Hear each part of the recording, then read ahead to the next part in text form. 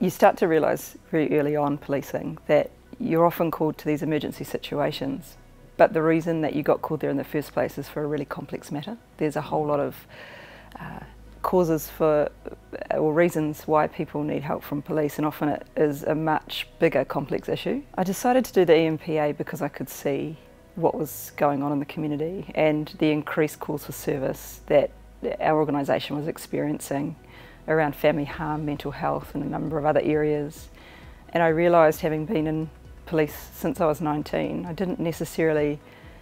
I wasn't aware of all of the things I needed to know to try and address some of those harms that were being caused in the communities. The thinking and the learning from the EMPA program has enabled me to think strategically about where we can best invest our resource and what responses may work, by thinking outside the square, by looking at place-based responses, to actually try and do something different to have a much more positive outcome. The opportunity to go on the EMPA program is a real privilege, is what I see it as.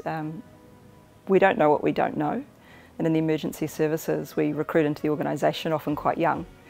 And then we go through and we learn a lot in our journey.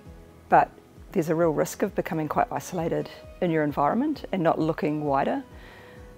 I would suggest to anyone who's looking at doing the EMPA program that this is an ideal opportunity to gain some knowledge that perhaps you don't even know exists, and it gives you an opportunity to go forward and change or transform your community and do better in your organisation just by working across the sector with a wider group of people.